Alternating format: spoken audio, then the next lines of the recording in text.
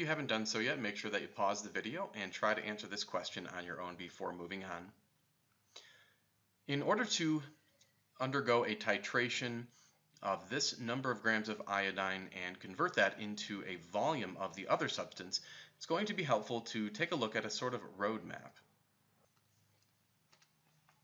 And here is that roadmap. We're going to begin with the grams of iodine and convert that into the moles of iodine. And of course, to convert grams of a substance into its corresponding number of moles, we'll be using the molar mass. And then from moles of iodine to moles of this Na2S2O3, we'll be using the coefficients from the balanced reaction. After we have the moles of our target substance, we'll convert it into the liters simply by using the molarity. And then once we have the liters, we can get it into milliliters by just using a standard unit conversion. So let's begin with the grams of iodine, which is given as 2.474. And if you'd like to, you can place this over a 1. And then whenever we do a conversion, what we'll keep in mind is that whatever the unit of this quantity is, we're going to be carrying that unit down to the denominator of our conversion factor. So in other words, if we have grams of I2 here, we're going to be placing grams of I2 in the denominator. As we stated, we can convert grams into moles by using the molar mass. And to do that, we'll need our periodic tables. We can see that iodine has a molar mass of 126.9 grams per mole, but of course, since the formula contains 2 iodines, we'll have to multiply that value by 2.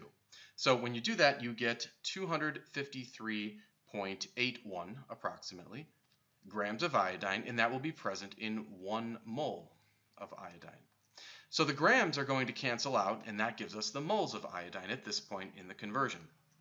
Next, from our roadmap, we will convert the moles of iodine into the moles of our target substance. And we do that by looking at the coefficients in the balanced reaction. So here is the iodine, and then our target substance is right here. And we can see that 1 mole of iodine will react with 2 moles of S2O3. And of course, S2O3 is the ion right here that's present in our target substance. So again, 1 mole of iodine will react with 2 moles of our target substance. Let's keep in mind that if you have moles of I2 in your numerator, then in the next conversion factor, you're going to put moles of I2 in the denominator, similar to how we did that before. So we'll put moles of I2 here, and then we'll put moles of our target substance here.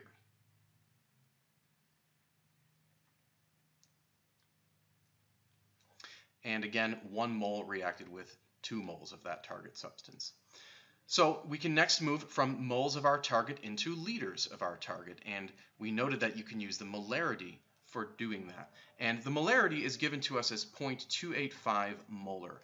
Now let's recall that that is equivalent to 0.285 moles per liter.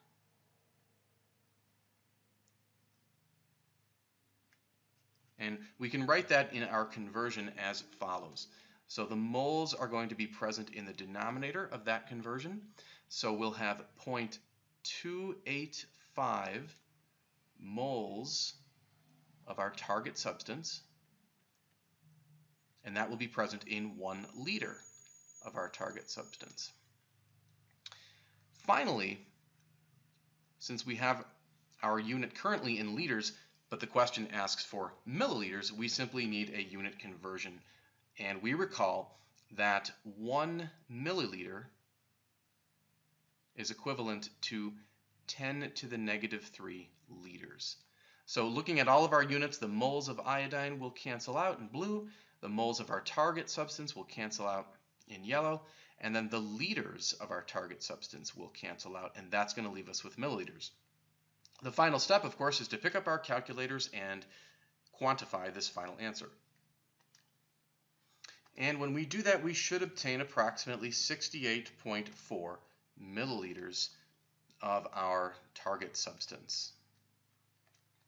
And that completes the answer to this problem.